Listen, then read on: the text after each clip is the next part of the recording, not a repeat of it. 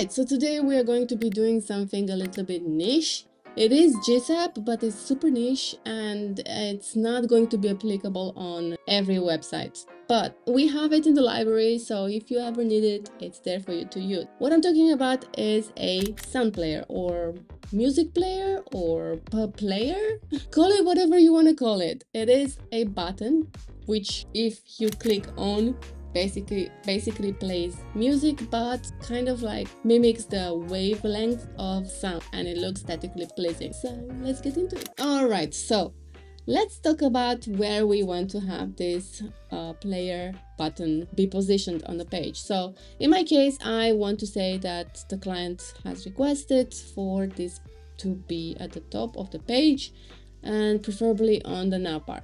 So I have added it on the navbar, but you can add it anywhere you want to the heart's desire.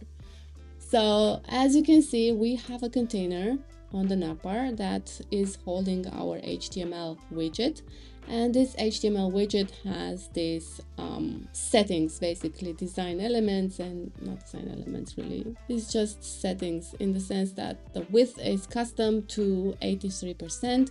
But this is detail for this specific case.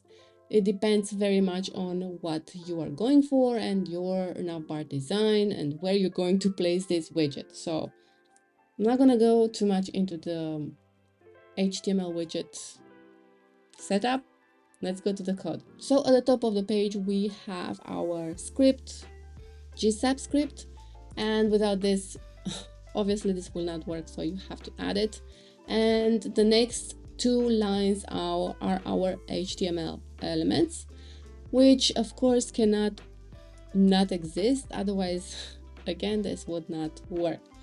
So here in the audio HTML tag, we have our source, and the source is going to be the link to your audio file.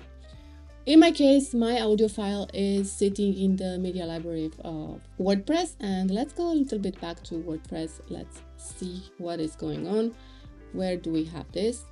So where is my media library? Let's go to the library. And as you can see, these are the sounds that I have. Let's just go to one.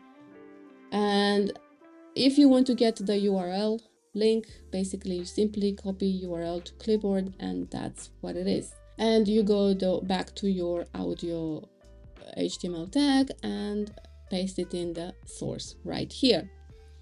And we are giving this an ID of audio. Can be anything you want. Just make sure that you change it in the code wherever you see it as audio. Change it to your ID. All right. So the next element that we have to have here is canvas. So Elementor does not have this as a native HTML tag element, unfortunately.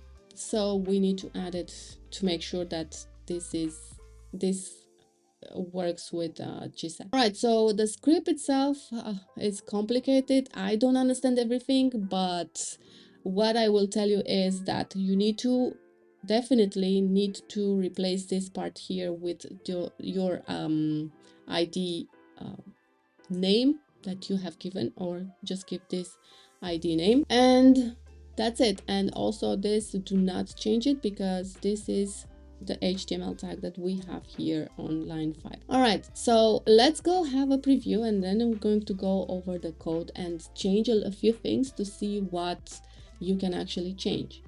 So as you can see, this is how it looks. And it's pretty cool, right? Let's go back to our header. So I have it in the color of white, and I could also say, let's say pink. Let's say, see what happens. And as you can see, it's pink. So in other words, you can customize it as you want and as your design requires. And let's change the stroke width, basically how thick the line of this player is. As you can see, it's quite thin. Still interesting, but it's quite thin. So keep that in mind. So let's see what else you can do. So so as you can see here on line 15, we have this value called points where you can obviously change it. So let's see what happens. And honestly, I would not change that, but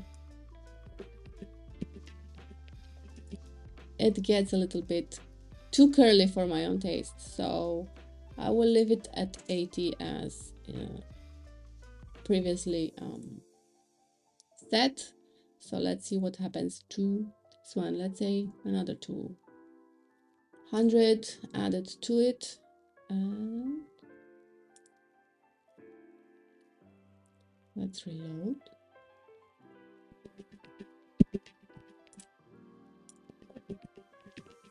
Nothing really happens actually. I will just leave it as is. I think it's pretty cool. Honestly, I kind of like it. Let me just change a little bit this, and this was false initially. And let me update, and let's see what else. And also, if you want to make it a little bit shorter, let's say, not that long, let's just change it to, let's say, 5 here, and let's see what happens. And as you can see, it is a little bit.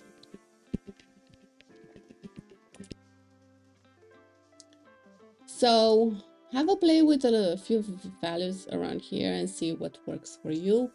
Let me just change this back to white. Let's update and let's have a quick look. But of course, you need to also change other values if you're going to change the width. So keep that in mind, make it nice, make it look good. So that's it for today. A short one, but I think it's pretty cool. If you'd like to see what else you can build with Elementor, watch this playlist here or here. And if you have gotten any value out of this video, please consider subscribing, liking, and sharing this video, and I'll see you next time.